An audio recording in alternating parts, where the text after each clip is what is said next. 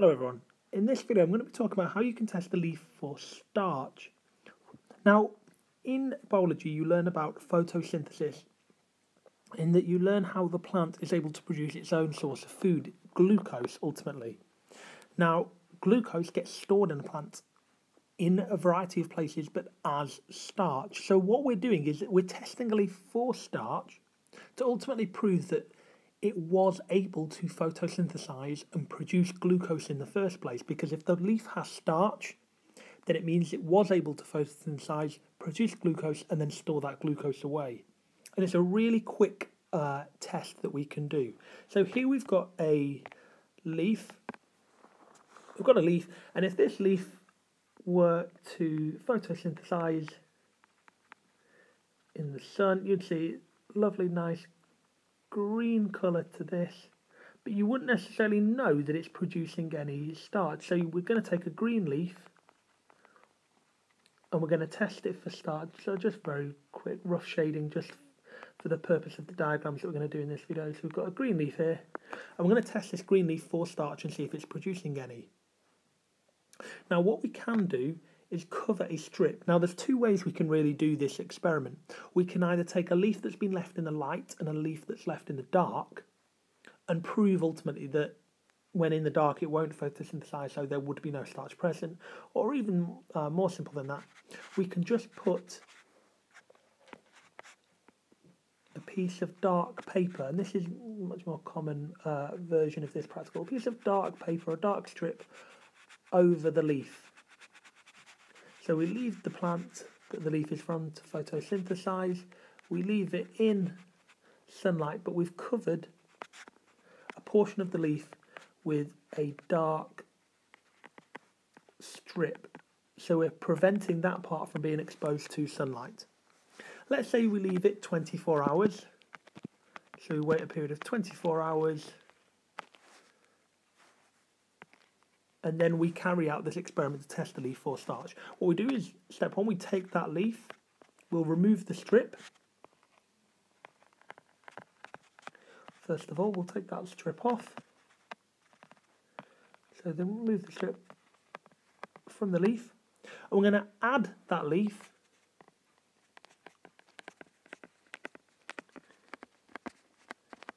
to a beaker of water.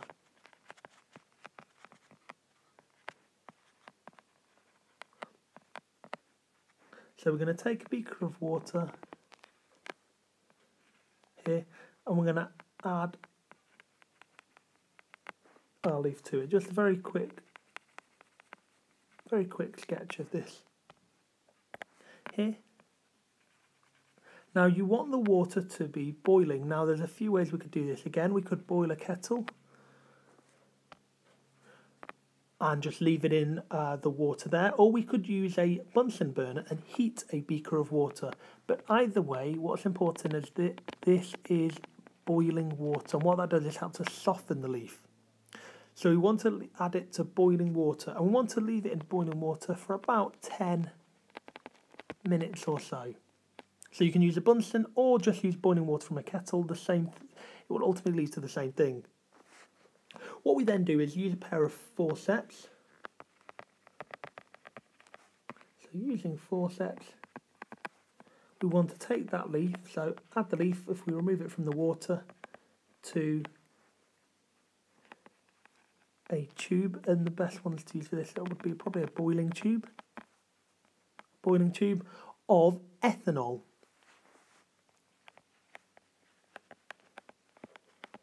Or alcohol. Now what that does, so if we were to draw the picture of this, so we're going to have a tube here. We're going to have our leaf that we're ultimately testing for the presence of starch there. So this is our boiling tube of ethanol. And again, we're going to have that resting in this beaker of boiling water. Now, whether you choose to just leave it in boiling water or use a Bunsen burner to maintain that heat, absolutely fine, we'll do the same thing. So we could use a Bunsen burner to keep this water boiling ultimately. The only other way you do it you tend to in school is to use a kettle and you continually top up this beaker with boiling hot water. It's one of the skills that's encouraged to be able to maintain one's own water bath. But we've got essentially a boiling tube of ethanol, and we've got this leaf submerged in the ethanol in the boiling water. And we're going to leave that for, again, approximately 5 to 10 minutes. Now, what that ultimately will do is decolorize the leaf.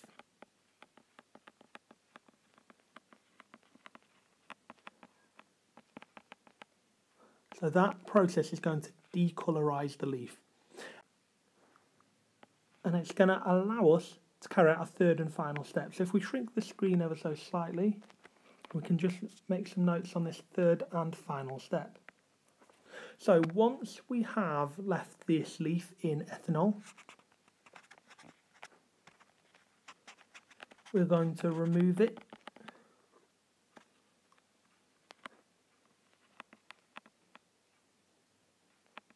from the ethanol and add to just a plate or a petri dish. So we'll have this plate or petri dish that's dry, and we're going to have our leaf. I know it's only a very rough sketch, but our leaf there that we would have decolorized. Now when we add iodine solution, and it's important to say iodine solution here, when we don't add iodine solution to this leaf, should there be starch present, iodine solution will turn blue-black colour. It will start off sort of browny, yellowish colour, but it will turn bluey-black if there is a positive test for starch. So if we then use the pipette, so if we took a pipette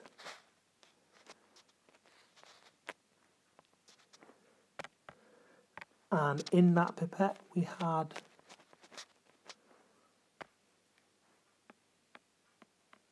some iodine solution,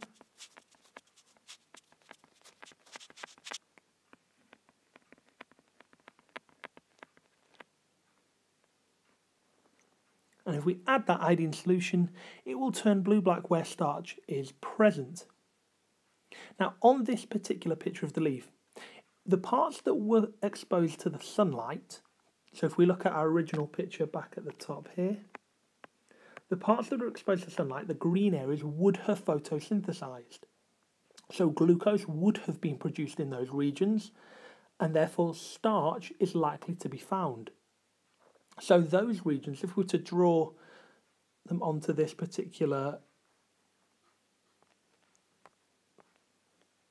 plant here, those regions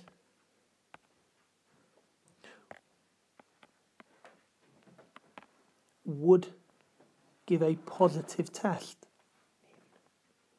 with iodine solution. So those regions here would appear blue-black. And you'd get something that looks a little bit like this. So you'll have parts of the leaf that appear bluey-black where you've rinsed that leaf in iodine solution from the pipette, and where that iodine solution has gone blue-black, it shows that starch must be present. And that strip, the dark strip that we had covering the leaf, that would have prevented that region of the leaf from accessing sunlight. So that region would not have photosynthesized. And if it wouldn't have photosynthesized, there would be no glucose and hence no starch present. So iodine solution would show no change in colour. So if you to test the leaf, that region where this original dark strip was would give a sort of browny orange colour with iodine solution. It would show no colour change, and that would imply that in that region there was no starch being present, or no starch present, no starch being made. And you can see if we look at where the dark strip was originally placed in our first picture, that would make sense. That dark strip covering a portion of the leaf that couldn't photosynthesize. If we look at our end result where we've got an asterisk here, we can see that that same strip shows a negative test with iodine solution. That part has no starch present. The other parts of the leaf show that starch is present. So we'll just make a note of that. Starch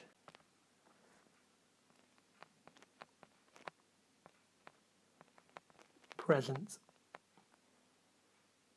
There we go. So there we have a very quick video on how to test a leaf for starch. to prove that sunlight is needed for photosynthesis ultimately. Okay, I hope all that helps.